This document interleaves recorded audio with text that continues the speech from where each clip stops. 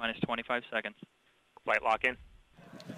Hi, it's Mark Zickery with Space Command, and I'm at Vandenberg Air Force Base for the launch of Delta IV spy satellite. The rocket is larger than boosted the space shuttle into orbit. It's an amazing day with our team and with the Air Force here, with the real Space Command. Just over there is where the mission's going to be launching from. This is the patch for the mission, so it's quite an amazing time.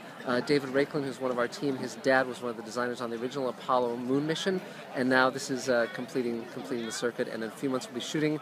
Lots to talk about, lots of adventures ahead. Talk to you soon. 5, 4, 3. We have ignition of the RS-68 engines. 2, 1, 0. We have liftoff of the United Launch Alliance Delta IV Heavy rocket carrying the NRO L-65 mission to the National Reconnaissance Office.